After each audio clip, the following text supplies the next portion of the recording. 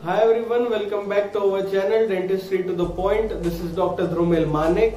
So in this video we are going to discuss about fibrous dysplasia. Now fibrous dysplasia being a lesion of fibroosseous disorders. It is a topic from that chapter. We were discussing about benign and malignant tumors, but we had received requests regarding this, so we'll discuss this first and then again resume our topic. So starting with fibrous dysplasia, it is a skeletal developmental anomaly of bone forming mesenchyme. जो भी bone forming mesenchyme है उसकी developmental anomaly है, which will manifest as, कैसे manifest करेगी, जो osteoblast का differentiation होगा वो सही से नहीं होगा और उसके साथ साथ differentiation के बाद maturation भी सही से नहीं होगा. So skeletal developmental anomaly of bone forming mesenchyme that may show a defect in osteoblast differentiation as well as maturation. I haven't written maturation, but it is osteoblast differentiation and osteoblast maturation. Now what is the etiology or occurrence of this reason behind the fibrous dysplasia? There is mutation in the gene GNAS1. किस में होगा mutation? In the gene GNAS1 में mutation होगा. Now this GNAS1 contains a protein which is known as G protein. Okay, GNAS1 के gene में mutation हो गया. Now this GNAS1 is having G protein. Now due to this G protein and mutation together, there will be overproduction of cyclic AMP. See, basically GNAS1 and G protein will produce cyclic AMP in normal fashion, but due to the mutation, the G protein is going to overproduce the CAMP, that is your cyclic AMP. Now due to this overproduction of CAMP, there are going to occur three things. That is, firstly hyperfunction of endocrine glands. जो भी आपके endocrine glands होंगे उनका function बढ़ जाएगा. They will function more than the necessity of the body. Next, increased production of melanocytes, and third is differentiation of osteoblast is also affected. So this is the three things which are going to occur. Firstly, hyperfunction of endocrine glands. तो उसके कारण क्या होगा? Precocious puberty, hyperthyroidism and overproduction of growth hormone and cortisol. These are the four things occurring due to hyperfunction of endocrine glands. Next is due to overproduction of melanocytes. क्या होगा? There will be cafe outlet spots. They are the brownish spots which you also see in neurofibromatosis also. So these type of spots which are having irregular margin, we'll discuss about this in detail. But these are the spots, cafe outlet spots, which are also seen in this, and they are also mainly seen in neurofibromatosis. This is again an question from the competitive exams. Next, differentiation of osteoblast. Now osteoblast के differentiation में क्या होगा? I told you basically this fibrous dysplasia में क्या होगा? Whichever the bone is present in the medullary cavity, जो भी medullary cavity में bone present है, that will be replaced by a fibrous tissue. जो भी बोन था वो फाइब्रस टिश्यू से रिप्लेस हो जाएगा, and that will undergo osseous metaplasia and converted into dense lamellar bone. That is a long story, but in short you just need to understand that the bone is replaced by fibrous tissue in fibrous dysplasia. So differentiation of osteoblast becomes defective. That's why the medullary bone is replaced by fibrous tissue, resulting in fibrous dysplasia. So these are the three main things occurring due to overproduction of cyclic AMP. Now there are mainly three types of fibrous dysplasia which we need to discuss. Their clinical features, their most common site. Firstly is monostotic fibrous dysplasia. That means it occurs or affects single limb or not more than one limb. Polystotic means it occurs more than one type of bone, not one limb. Single type of bone is affected in monostotic. In polystotic, various bones of the body are affected. Even there may be bilateral occurrence also.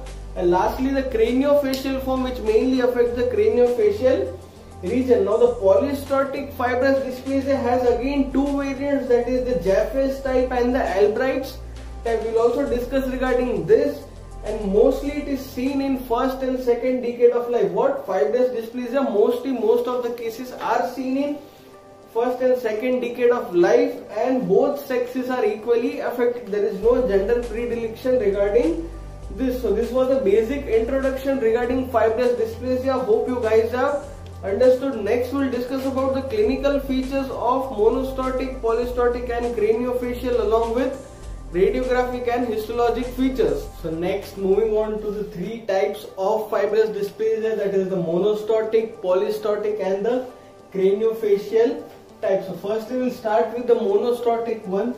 So these comprises of 70 to 80% of fibrous dysplasia. That means 70 to 80% of fibrous dysplasia are of monostotic type, 20 to 30% are of polystotic type, 10 to 25% out of monostotic also show craniofacial abnormalities, and 50% of polystotic also show craniofacial abnormalities. So this is clear, 70 to 80, 20 to 30, और इसमें 10 to 25 of this 70 to 80 show craniofacial and 50 of this 20 to 30 show craniofacial. Now next, monostotic fibrous dysplasia, which are the most common involved bones in decreasing order. We are going to see this in decreasing order. That means the ribs are the first and the maximum involved. Then we have femur, tibia, craniofacial bones and humerus. क्या क्या है? Rib, femur, tibia, craniofacial bones and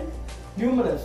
In polystotic form we have femur, tibia, pelvis, ribs, skull, facial bone, upper limb, lumbar spine, clavicle and cervical spine. I'll repeat this once again. कौन सी है? Femur, tibia, pelvis, ribs, skull, facial bones, upper limb, lumbar spine, clavicle and cervical spine. Pain and pathologic fracture are going to be the most common signs. The patient is going to experience some amount of pain also.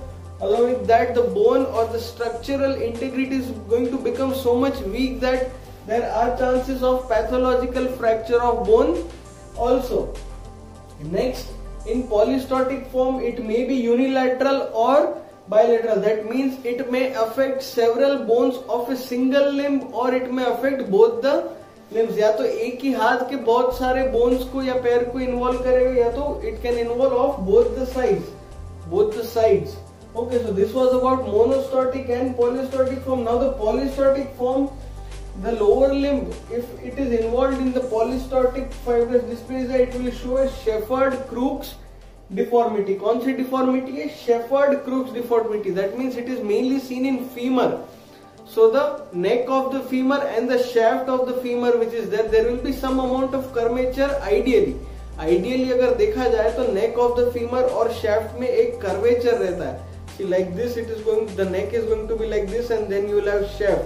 So this is going to be attached to your leg like this. तो ये जो curvature है femur का, that curvature is going to remarkably increase. That increase in curvature is going to show a Shepherd-Crookes deformity. That means Shepherd-Crookes deformity is like nothing. It is just an increase in the curvature of neck and shaft of the femur. Along with that, जो भी weight bearing bones होंगे, that means जो भी bones पे weight ज़्यादा पड़ेगा, there will be bowing of those bones. जो भी bones रहेंगे, there will be bowing of those bones. That means they are going to become bow shaped. So next, there are two types of polystotic fibrous dysplasia, that is the Jaffe's type and the Albright's type. कौन से? Jaffe's and Albright. Now Jaffe's type is going to have polystotic fibrous dysplasia, all the characteristic of polystotic fibrous dysplasia along with cafe-au-lait spots, and the Albright's type, or you can also say Albright syndrome, it contains polystotic fibrous dysplasia, cafe-au-lait spots, and along with that endocrinal disorders are also present in this. So these are the two types of polystotic fibrous dysplasia. Now we discuss about the cafe-au-lait spots. Now these cafe-au-lait spots are also seen in neurofibromatosis, or you can also say von Reckling-Hossen's disease. This is an MCQ question from the competitive exams. You might be asked in that cafe-au-lait spots are seen in which of the following.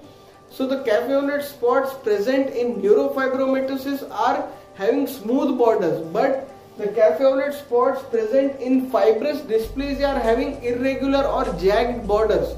So this is the main difference between the cafe-au-lait spots of neurofibromatosis and fibrous dysplasia. Now next, moving to a last category, that is craniofacial form. Now the craniofacial form is going to have 10 to 25% of monostotic, 50% of polystotic. It mainly involves the maxilla, frontal, sphenoid and ethmoid bones. Temporal and occipital bones are rarely involved. If orbital and periorbital bones are involved, just consider a case in which orbital or periorbital bones are involved, then the patient may show signs of hypertelorism, exophthalmos, blindness or visual impairment. If sphenoid and temporal bones are involved, then hearing loss, vestibular dysfunction or tinnitus may be seen. If cribriform plate is involved, then patient may show hyposomia or anosmia. In the similar way, even maxilla and mandible are also involved in some of the cases. Now if maxilla is involved, again the patient may show signs of exophthalmos or proptosis or nasal obstruction, you can say. And if mandible is involved, then also there are signs of expansion of cortical plates of bone. There is displacement of teeth also. So these are going to be the signs of craniofacial fibrous dysplasia. I hope so this is clear, all the clinical features and types of fibrous dysplasia.